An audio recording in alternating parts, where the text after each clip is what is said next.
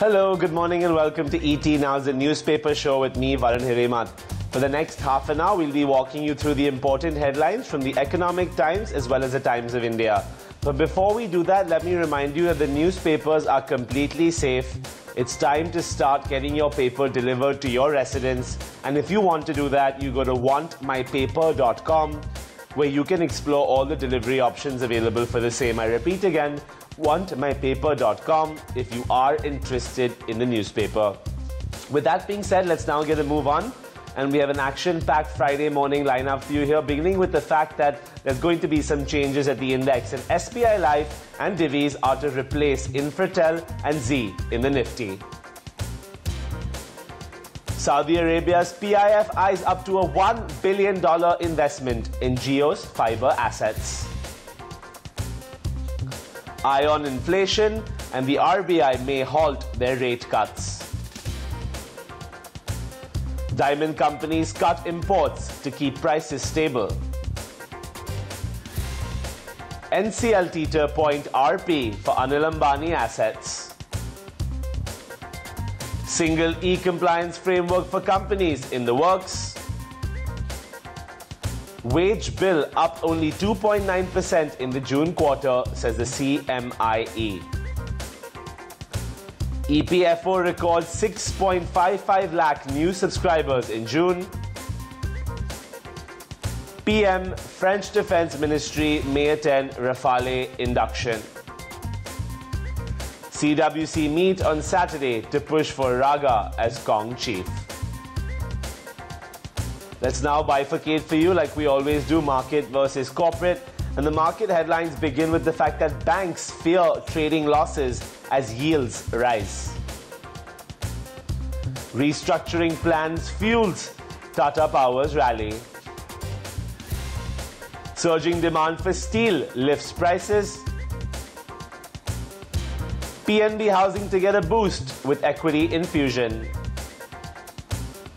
NBFC Investments from Mauritius on RBI's radar. Okay, the corporate headlines. Bosch India's BS6 order book shrinks by $800 million. Jio is emerging fast as a strong rival to Myntra. Tata Steel and the UK government in talks to find a solution. Bharti plans high-speed internet via OneWeb. And finally, GMM Pfaudler to buy majority stake in Parent Co.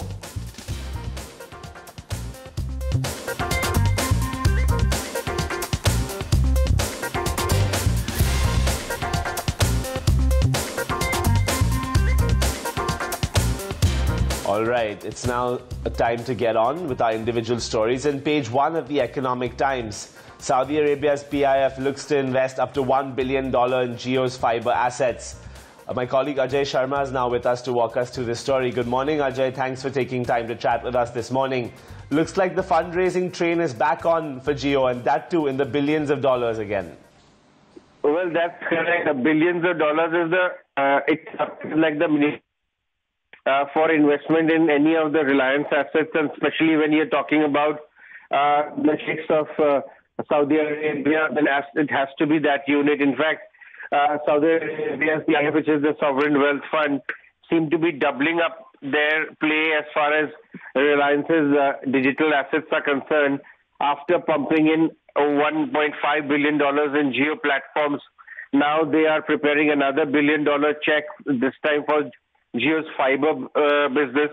And in fact, fiber business has also seen very good response. Earlier, Adia said that they will also re-engage. So it appears that now that Jio Platforms' cup of investments is full to the brim, it's Jio Fibre where other institutional investors are actually lining up. And remember, if you look at or if you listen to, the commentary coming in from some of the, conservative business houses or government or Saudi family-owned sovereign wealth funds like Mubadala, Adia, or even Saudi PIF, you would understand that they really want to diversify their holdings from say US, China, into other interesting Asian plays, especially technology-backed.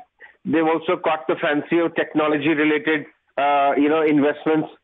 So Jio Platforms and Jio Fibre and what Mukesh Ambani has actually created over the years as a technology, media, telecom play seem to be catching the fancy, and that's why this money seems to be, coming in droves. So it will be very interesting to see how it goes from here on. Are more big institutional marquee investors also interested in Jio Platform, and how Jio Platform really becomes another big, prized asset, and where rally and locking actually happens. So it will be very interesting. Remember, Jio Platform was recently transferred into a SPV where RBI holds majority stake. Right, Ajay, most definitely very interesting transaction coming up yet again, and it's just amazing to see when one company which has already put $1.5 billion into Jio is looking to up its ante even higher. So an interesting one. Let's see how that Reliance counter may respond to this in trade today. Let's move forward. We're keeping it with page 1 at the Economic Times. Indian diamond companies have cut imports to keep prices stable. And more than 2,000 large and small firms in India, where 14 out of 15 stones are polished, have joined hands, acting on advisories issued by trade bodies to slash and cancel imports, convince global miners Alrosa and De Beers of the urgency to defer supply. So that's again a very interesting story. Please do have a look, page 1 at the Economic Times if you are interested. Okay. We're now going to switch gears again. This is something that's making headlines this morning. The central bank has released the minutes of the recent MPC meeting in which rates were maintained steady. Here we have Maithili Busnurmat, our consulting editor, to walk us through the fine print. I think the minutes are not of that much interest in this particular case, simply because the decision was a unanimous decision by all the MPC members. Normally, the interest in the MPC minutes arises when it's a split decision and you want to hear what the dissenting voice was and what were the arguments that were given. So I think at this time, all the members were unanimous that given the fact that the economy is going to contract quite sharply in this fiscal, there was no alternative but to keep interest rates constant, given that this came along with the fact that inflation rates were rising. We've had inflation at over 6% for most of the current year. And also there is a sense that monetary policy has reached the end of its limits. So there would really be no further purpose served in cutting interest rates, even though the economy, as I said, was expected to contract. So I think the minutes this time are of less interest in that sense, particularly because this is also a meeting where we saw that many of the decisions were taken as far as regulatory and other developmental aspects were concerned. As far as monetary policy per se was concerned, all the members were unanimous that they will, keep the maintain status quo. In fact, this MPC meet was also interesting for another reason, though I don't think the minutes would have anything on that score, simply because this is the last meeting of the MPC as presently constructed. The term of the external members comes to an end in September. RBI is understood to have asked the government to extend their terms, even though as per the Act, their terms cannot be extended. So it will be interesting to see what happens subsequently, because by September, when we'll have to see a new MPC come in for the October meet. So it will be interesting, but I don't think the MPC minutes will have anything at all, obviously, on that. So I think the MPC minutes this time would not have to be passed as closely, particularly because I said most of the developments, most of the announcements were as far as the regulatory aspects were concerned.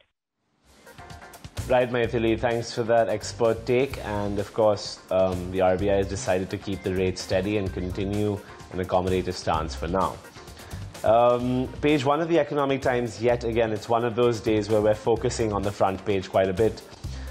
This story is about the NCLT, and the NCLT is to appoint RP for Anil Ambani's assets on the SPI plea.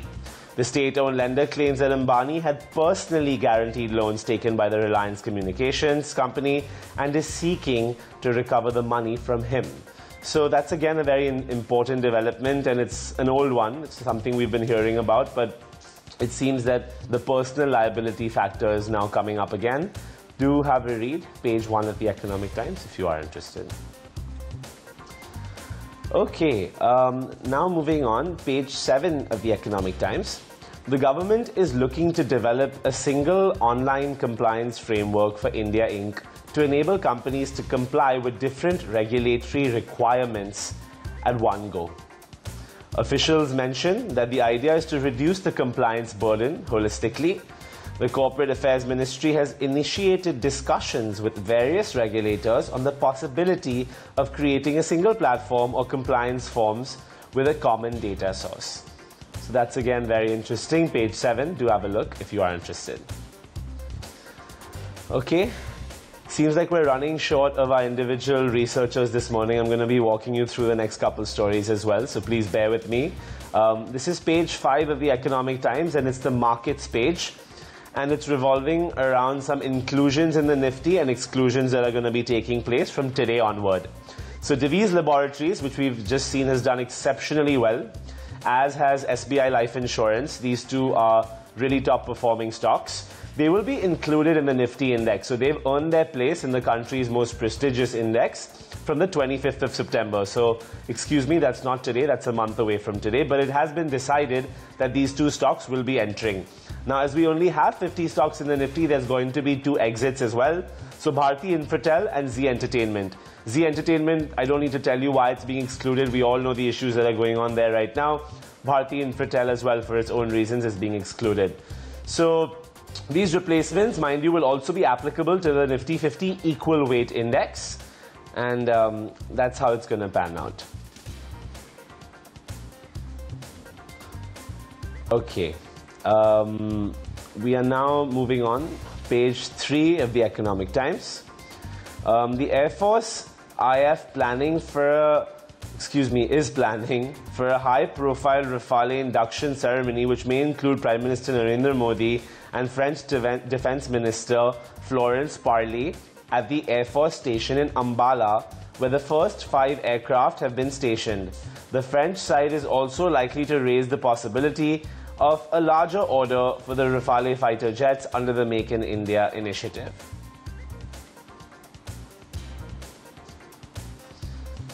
Okay. Next, page 5. Again, we're coming back to the markets page. The RBI goes tough on NBFC Investments from Mauritius. It's turned down several applications over the past few weeks due to link with the island nation. RBI is concerned because the island nation has been included in the grey list by the Financial Action Task Force, a global intergovernmental organization that fights money laundering and terror financing. Page 5, do have a read if you're interested. Okay, so now switching gears a bit, back to page 3 of the paper. My colleague Vinny Motiwala is going to walk us through the story, but let me just give you the intro. Jio is emerging as a fast and tough rival to Myntra. Though Myntra still is the market leader, Jio for many brands has grown rapidly. So hi Vinny, good morning. Thanks for joining in. What exactly is the difference between Jio and Myntra in terms of market leadership, and is Jio really catching up? So, Varun, like you rightly said, as of now, there's still a gap between Myntra and Jio, but Jio is surely moving faster and catching up a lot. According to this ET report, Jio is, emerging as a very tough rival for Myntra. If you go to see, yes, the number of users for Jio and Myntra are still far apart, and Myntra has around 2.2 million average daily users if you go to see in the month of January to July this year. While for Jio it's only 500,000. So, there is a difference in the users. But if you go to talk, according to the report, when they spoke to certain global fashion company CEOs, they did say that, for them, the sales of Jio is, growing very fast, and it's grown as much as 10 times the weekly sales growth at Jio compared to the last year same time. So, that is showing an improvement in Jio's growth on a year-on-year basis. They're surely seeing a great improvement. Plus, during the sales season also, they had done quite well. Myntra had also clocked a good enough growth. They are still the leader, but Jio is surely growing faster. And also, let's not forget that Jabong had shut down. So, Jio is filling off the gap for Jabong, which shut down, is what a CEO also mentioned. Now, so that is a very interesting trend that we are seeing. And, top brands also say that the business of Jio has almost reached as half as Myntra. So, surely they're coming closer to Myntra, and, we will keep a close eye on how this trend actually pans out and, how fast is Jio going even in the coming months now.